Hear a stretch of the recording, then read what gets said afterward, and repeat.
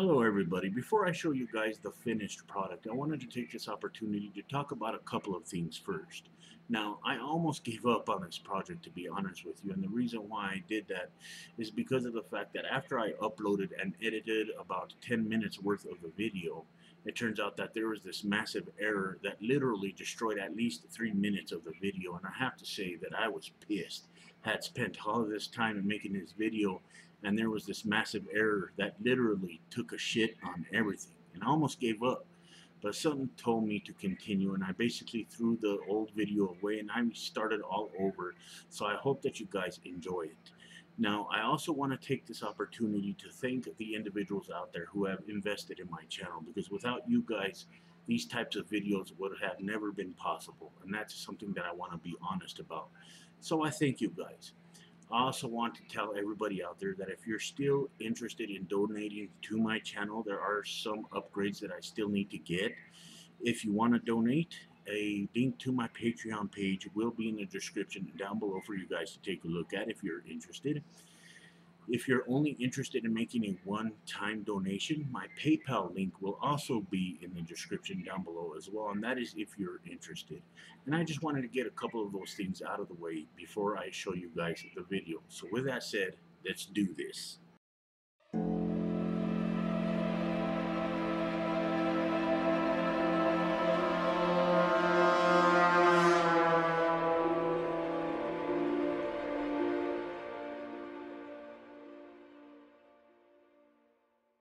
By now, you have probably read about the incredible discovery of Homo naledi. Members of the species had very small brains, about half the size of our own, and very long and curvy fingers that may have helped them swing from trees. National Geographic calls it one of the greatest fossil discoveries of the past half century. The fossils were discovered in an African cave in 2013 and could force us to rethink what we know about human evolution. To be clear, we don't yet know the significance of these fossils. The scientists haven't been able to assign a precise or even rough date to the species because the bones weren't attached to rocks, allowing for radiocarbon dating. It'll take some time before other methods get us a better estimate of the age.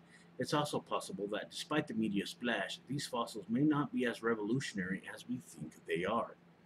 Now, I'm pretty sure that you guys will know what creationists and Christians think alike, basically.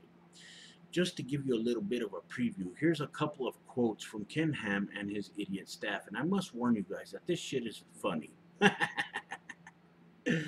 We can say with confidence that this discovery changes nothing about our understanding of human history.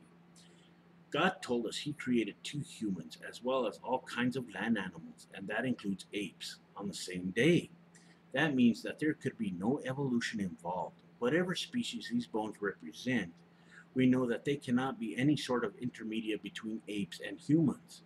The only way to find an ape man or a bridge between apes and humans is to misinterpret fossils of either an ape or a human as something in between. But all humans, even varieties of humans that we no longer have with us, were all descended from the first two people God made, Adam and Eve.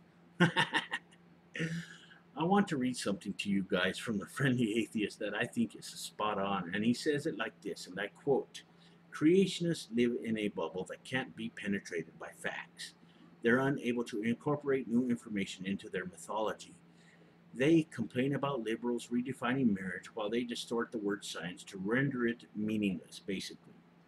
Ham says that Dr. Elizabeth Mitchell, a creationist on his staff, will soon respond at length to the findings. I can give you a preview right now. Satan is trying to deceive us. You know, it really makes me laugh to see these idiots basically ignore the facts. They think that it's more appropriate to believe in a fairy tale. Now, naturally, I'm offended by this, but there's nothing really I can do about it. You know, I'm just going to let them spew their propaganda out of their mouths like they know how. They cannot give us any facts to support their positions at all in any way, shape, or form. They're just going to spew their lies. They're going to spew their rhetoric. And it's funny to me. It's amusing to me. It's really amusing to see this amount of ignorance at hand.